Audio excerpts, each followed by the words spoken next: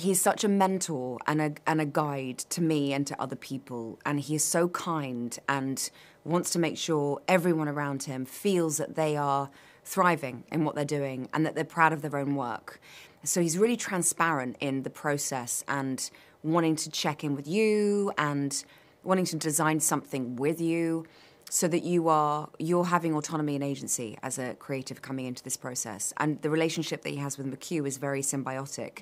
So it's like I had two amazing uncles who were also my kind of, you know, my coaches in the ring that were, and also I always had this vision that they were more like, you know, those guys when people are curling, that sport, and they're like doing that, and they're like making sure that the ice is going. I felt Tom and McHugh were like that for me. They're like, come on, you can do it, you can do it.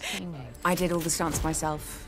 Part of the audition was a stunt audition to see my natural abilities, but also to my coordination and the kind of things that I might want to learn how to do. There was one moment where during a train carriage sequence, it goes from horizontal to vertical in 6 seconds, and we have to run on a steep incline and get to our mark before it gets to the vertical point, otherwise you're hanging. And I remember doing it like 6 times and resetting, and Tom looking at me going, "Are you okay?" I remember going, "I don't know. I don't even know what I don't know." And he went, "You need some chocolate?" I was like, "Yeah, that's exactly what I need." And I suddenly in that moment knew exactly what I needed. It was chocolate. And then I was able to go again. And that was kind of a moment of kind of levity, you know, because we filmed that for months and months and months, and you see it in the film. It's absolutely spectacular. Incredible, incredible piece of movie making. Yeah.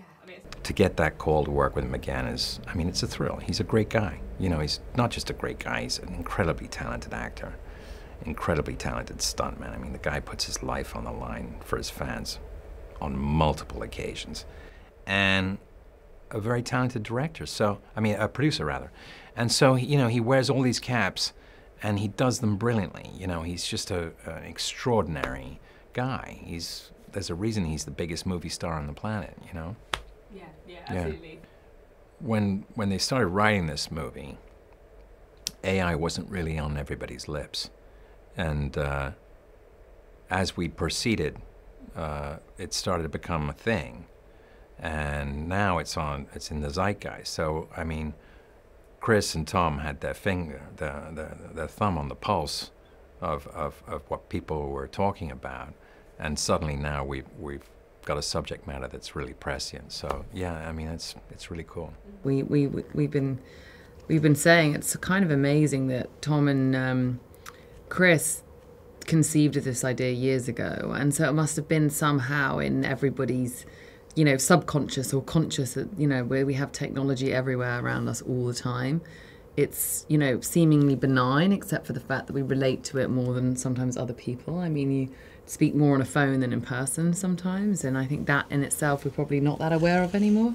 So the fact that there's this kind of omnipresent consciousness that's the threat to humanity, I think is a really interesting, very extremely relevant thing, and I think that's why it's, I don't know, I really hope that it will appeal to everybody in some ways and kind of get us to open the conversation up everywhere, because it's not just, you know, a nation, it's completely global. Mm-hmm. Yeah, absolutely. Oh my God, I think I did like everything myself. I mean, yeah, I trained so hard for the movie, but it was amazing, you know. I did some, of course, stunt training, fight training, some sprints, some endurance training, some, you know, you have to make sure that you can last, you know, like, and you can last, this sounds so weird, that you can like push yourself throughout the shoots. It's a very long shoot, so you have to be able to do so many takes in a row and shoot action scenes several days in a row as well, you know. So and I got to do this incredible fight scene with Tom, you know. Now my problem is like, how can I top doing a fight scene with Tom Cruise, you know? He's the best person to fight in a movie. I had so much fun doing that. No, but in Mission Impossible movies, it's amazing because you get to do things also in real life and on locations, you know? For example, at some point, I run on top of a train, I jump between the carriages, and we did that for real, you know, with a moving train. You know, usually you do these things in studios, but with someone like Tom, you're able to really experience the thing for real.